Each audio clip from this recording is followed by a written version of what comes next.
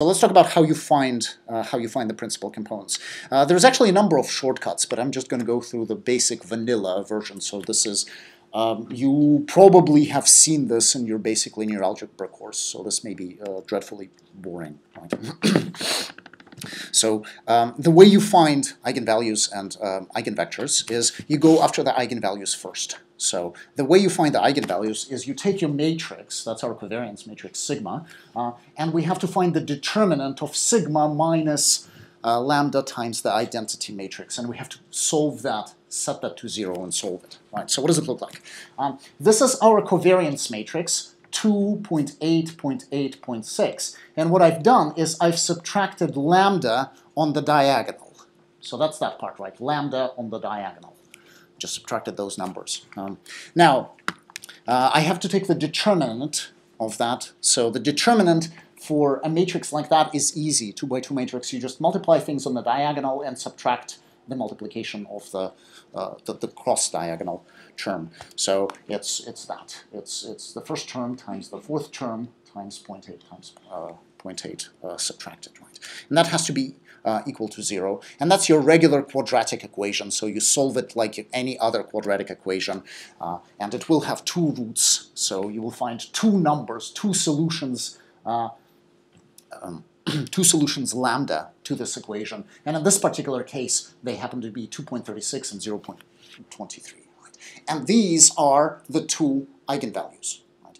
2 by 2 case, we're going to have two eigenvectors, two eigenvalues that go along with them. So, and that's what they are. Now we can use the definition of the eigenvector to pull it out directly, right? So we know that for each eigenvector, if you take it and multiply it by the covariance matrix, it's going to get longer or shorter by the corresponding eigenvalue, right? So just pick one of the eigenvalues, stick them in here, and solve for it. So that's what we're getting. Our covariance matrix, this is our unknown eigenvector.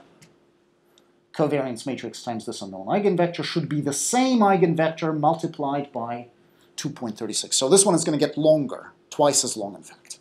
Right? So, and this is just a linear system. So it's 2 times E11 plus 0.8 times E12 equals to 236 times E11, right? And the same thing for the second equation. So these are the two equations that you get from the multiplication, and then you have to solve for them. Now, solving for them is a little bit tricky because they turn out to be redundant, right?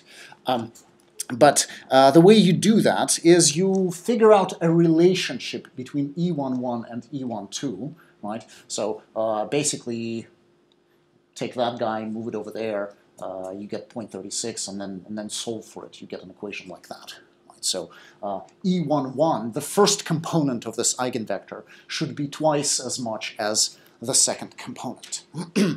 So there are lots and lots of vectors that satisfy this condition. So I'm going to take the simplest one. Right? This is the simplest one. Here, the first component is 2.2, and the second one is 1, and that satisfies this condition. Now, one thing that I didn't say until now, these eigenvectors, they have to be unit length. Right? I want them to be unit length.